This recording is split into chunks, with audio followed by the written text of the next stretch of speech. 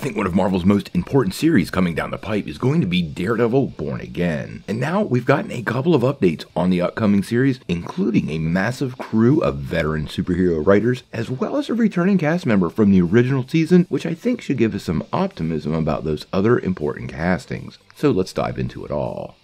Well, one of the most highly anticipated series coming from Marvel Studios absolutely has to be Daredevil Born Again. For many people, the Netflix series was probably the best superhero television ever, and quite honestly, Charlie Cox brought the character to life in ways fans did not expect. Now, he's already made a couple teases in the MCU being part of No Way Home and She-Hulk, but as many of you know, his upcoming series, Daredevil Born Again, is going to be Marvel's biggest show ever. The series has received an 18-episode order, and Charlie Cox is going to spend most of 2023 working on the series. This is absolutely going to make it Marvel Studios' longest running show for any season, and it gives them the opportunities to tell the stories they really have to do to set up the Marvel street-level heroes that Kevin Feige's been talking about.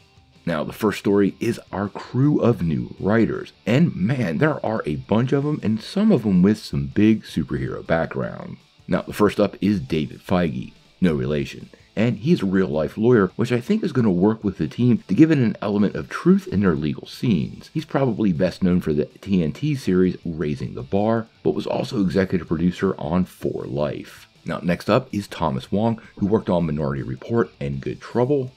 Jill Blankenship, who's probably best known for her work on Arrow and The Last Ship. Zachary Ryder, who's worked on some pretty big television franchises including Law & Order, Organized Crime, and CSI New York. Granny Godfrey, who has also worked on Arrow, The Flash, and Legends of Tomorrow.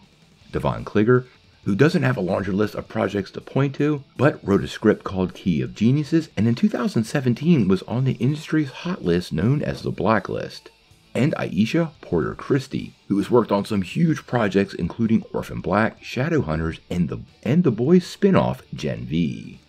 Looking at this group of writers, there's a couple things to take away. First and foremost, having a real lawyer on staff means the legal scenes are going to slap. And with that, we're probably going to get some very realistic courtroom stuff. This is something I think that's pretty needed for Charlie Cox. That courtroom focus is a big part of his character, and it's pretty good to see that happening. Now, I did notice quite a few CW alumni in this group of writers that worked on Arrow, The Flash, and Legends of Tomorrow. Now, I can already hear the moans and groans, but I want to point something out. Daredevil Season 3 also had Arrow writers working on that, and quite honestly, that finale with the Kingpin and Matt facing off in the Kingpin's living room was probably one of the best superhero scenes ever, so I don't think people should focus on that too much. It's pretty clear these writers are massively accomplished and very talented, and I think from the perspective of writing, this particular project has been set up for success. Now, the other bit of news is a picture that was taken by one of the actors and posted to their social media account, that I think is pretty important if you're a Daredevil fan. Let's go ahead and check it out.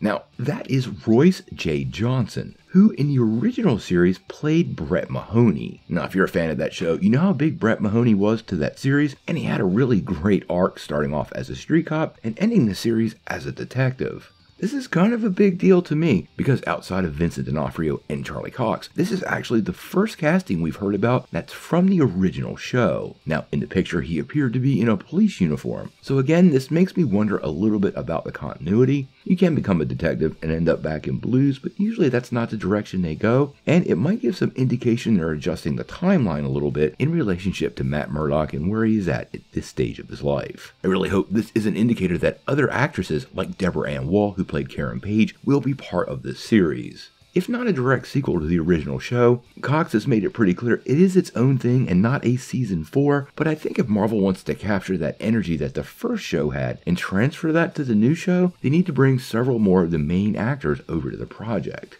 Now, whether this means her and maybe Eldon Henson do come to the new show, we've got no news of that yet, but the fact that Royce Johnson is on board does mean Marvel is very open to some of these returning actors, and if they'll bring him back, I really see no reason why they wouldn't bring Foggy and Karen back at the same time. Now, whether this was on set, a costume test, or Royce working on another project where he dressed up as a policeman, we're gonna have to wait and see. I really do feel like this is a Daredevil hint, and his return will be welcomed fair.